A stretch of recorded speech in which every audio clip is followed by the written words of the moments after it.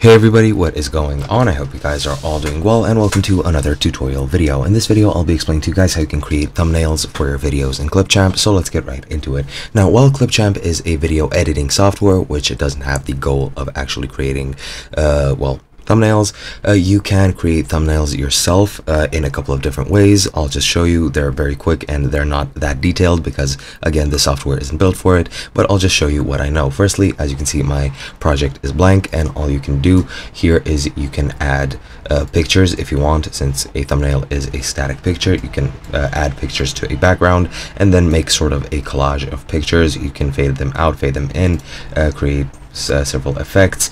You can do a lot of things with those pictures, but that is the most basic way in which you can do this. However, the quality of the thumbnails will be, well, questionable at best, so I would not advise you to do that. However, there is an alternative way, which is kinda okay, and that is templates.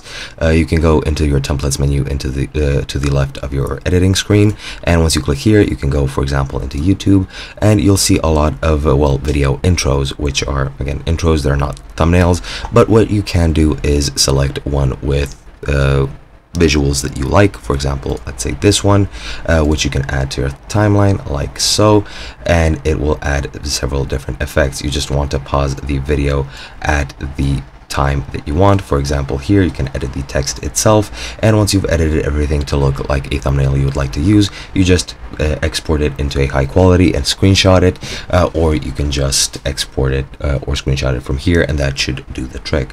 But yeah, that should be pretty much it. Hope you guys enjoyed, and I'll be seeing you guys in another video.